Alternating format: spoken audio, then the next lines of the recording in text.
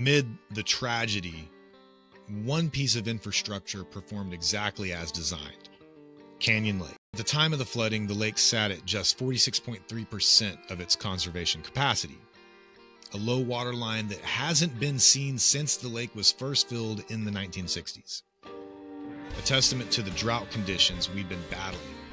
But the spare capacity became our salvation. As floodwaters poured into the system, Canyon Lake rose dramatically, ultimately reaching 68% capacity by early August. The lake's surface elevation climbed to 892.6 feet above sea level, almost 15 feet higher than it measured a month before the flood, the highest water level the lake had seen since August of 2023.